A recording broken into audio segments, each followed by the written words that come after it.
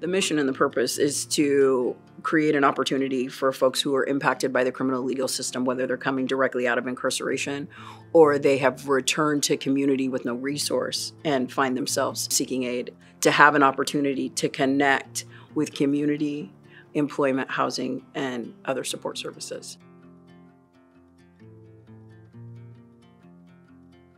We work with individuals that have high histories of trauma and have all sorts of different concerns, whether it's substance use concerns, mental health concerns, social and environmental concerns. I think that when people have some time and some space and some support and some understanding, a lot can happen there.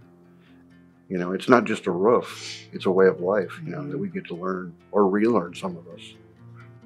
You know, it takes a lot of work to work on yourself and kind of get through some of the stuff that we've been through on the streets. And like, so to kind of come in and have kind of a one-stop shop where we can kind of navigate through everything, and it sets us up for success.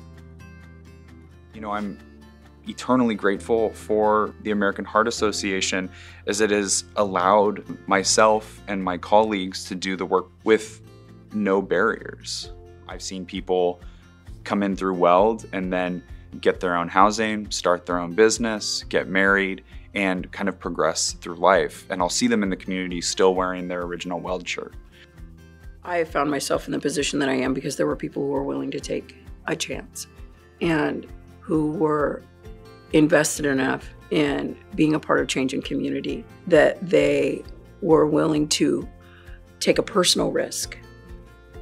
You can reimagine and recreate your life, and that we are here to do that, to help people do that.